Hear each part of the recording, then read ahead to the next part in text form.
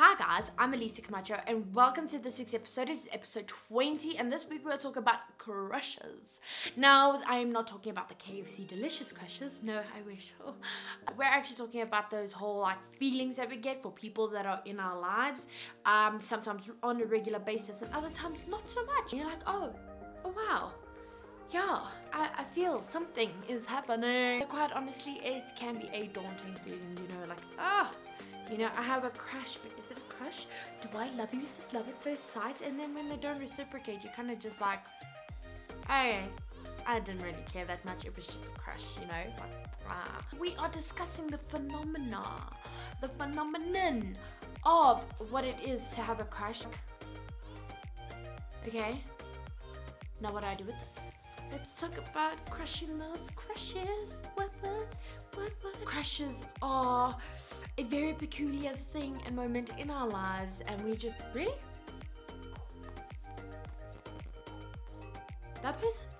What is going on with you? It's like, oh, you feel something interesting. How can you trust me when it comes to crushes? Because I'm no relationship expert, but let me tell you, I'm an expert in the following areas: food, movies, third wheeling, and crushes. That's right, people, because I've been through many of them, right? My high school career was all about crushes. Sometimes I look back and I'm like, damn, Alicia, that was a lot of crushing. Was it necessary to have a crush on all of those boys? Was it really necessary? Did it help your self-esteem in any way for them to reject you? No, it didn't, but I had them anyway. And so it gives me now the great confidence to now speak to you about my various crushes. Some of them I felt were necessary to explore further, and I somehow felt the courage to go and tell them. And they all ended in a not so very happy ending. It all was like, oh, you're nice, but oh, you're great, but some of them, my brain stopped working. So I didn't even need a you're nice, but it was just a no, sorry.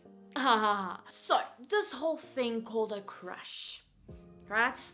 What is it? Because it's not a relationship. No, it's normally just a one-sided stalking of a particular person. You don't mean to stalk in a weird way. This is not you guys, but we do tend to imagine us what would it be like? You're so sweet from a distance of 200 meters. I have a lot of experience when it comes to crushes. I'm like the David Attenborough of crushes. So over the years, I've become well versed in the language of crushes. Sometimes I may not get it if a boy has a crush on me.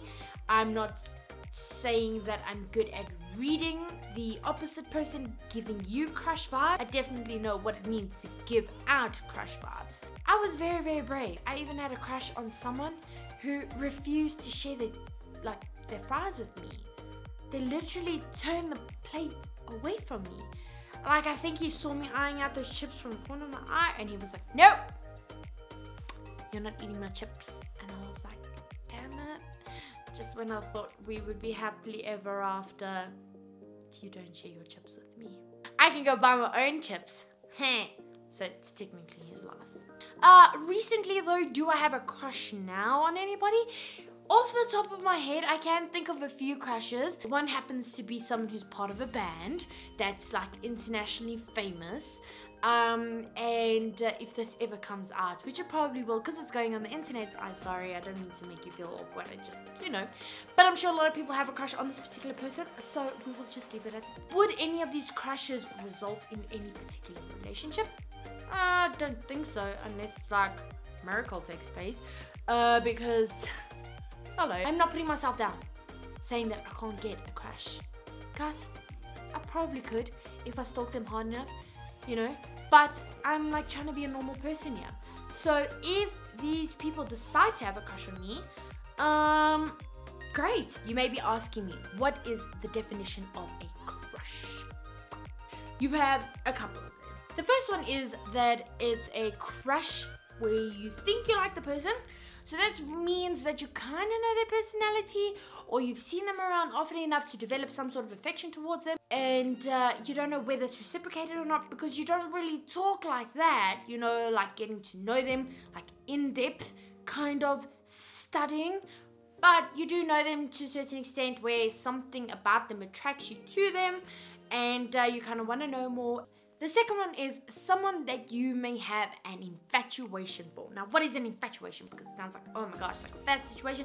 Yes, technically it could be considered a fat situation because you think you like the person, you're attracted to the person, you know nothing about them, and yet you are madly in love with them. That is a problem, my friend, and you should find yourself an exit strategy, because those kind of infatuations cause some problems and really wind you up, because you're like, why would that person love me? Like, oh my gosh, I am enough, I am perfect, I am beautiful. Ah! We've all been there, including you. Even though you say you may not have been, you have been. Trust me. If you want to admit it to yourself, we'll admit it for you. The third crush is a celebrity crush. We all have those, guys. We had them when Zac Efron was Troy Bolton and Jon Snow and Captain America, right? Celebrity crushes, they're from afar, they're pretty harmless, so the chances of like hooking up with Captain America is very like slim, but sometimes you can get like a little like heart palpitations because you're like, they're so beautiful. Oh my gosh. The fourth crush is the crush where you actually do think that like something can happen. You know, and those are the ones where relationships sort of like spring up. You're like, oh, you're pretty, and then they normally this type of crush, they actually reciprocate the feelings, you know, the vibe. You know those crushes where you're like, oh, over the years, yes, you've had a crush on this particular person or someone that you went to school with for a very long time, and then like you still, like if you had to see them today, you would probably definitely most likely have a crush on them. You have like a lot of weird like different like crushes. Also, like if you go to a particular place and there's a regular person that you know and you kind of know them but you don't really know them, and you like have conversation but don't really have conversation because they're really awkward. They're even more awkward than what you are. I believe I'm going with that one. Fleeting moments of crushes. It's like people you see at like concerts or festivals or like restaurants, or guys, a crush could literally be on a stranger, and then you do everything in your power to just try and like say your name really loudly. I am Alicia Camacho. I am 23. I love dogs. I eat lots of cake. And burgers are my favorite meal. Like, I went to go do my driver's license. I went to go renew it. And there was the most handsome man sitting next to me. Like, I saw his name. And I made sure you could see my name as well. And he struggled a little with his application paper. And I was like, oh, actually, I think it's this. And then was sitting down. And I hadn't eaten breakfast. And my stomach was growling and making really obnoxious noises. So at some point I was like, oh my word, I'm starving. I'm starving. Thinking he would be like, do you want to go grab a coffee? Because that's how people tell us that happens. And he didn't respond. And that is a fleeting crush. Oh my gosh, I am so awkward. You gotta love it. I am truly someone incredibly special. Signs though that you have a crush. Now these are important to identify because they are very much linked to or similar to the same feeling you have when you actually like someone and you could possibly be in a relationship with someone. Butterflies in your tummy, the shutdown of your brain, the feeling of excitement, and the alterations of your moods because you just become super agitated. Going back to me and my history with crushes. So I always used to have a lot of crushes, and the only time I would let them know that I liked them was when I thought that possibly something could happen. I mean, I thought I was cute enough and funny enough they would always be like, thanks, you're great too. I learned to like not let my crushes know that I had crushes with them, purely because I was afraid of the reaction. I'll admit that. Like, the rejection is just too much to handle. I mean, like, your whole high school career rejected, and then like university rejected, and you're just Valentine's Day rejected, and you're just like, I love this. I'd tell my friends about my crushes, and they would always like have a good giggle, because sometimes they were the most ridiculous crushes ever, and I'd just be like, well, you know, Selena Gomez, the heart wants what it wants. So is it okay to have crushes? Absolutely. I have plenty of them right now. I have lots of current crushes right now. Some have been long-term crushes, some not so long-term crushes. Just don't be weird about it. If there's one thing I've learned is that, yes, be confident, because apparently male species love confidence. Unless it's really just an infatuation, then maybe don't tell them. There is nothing wrong with you. If someone doesn't like you back, guys, it just means that they're not the right person for you. You will find the lid to your pot. Guaranteed, guys. There is someone who's gonna love your weirdness for the weirdness that it is. And so while I am on the search for my pot lid, anybody?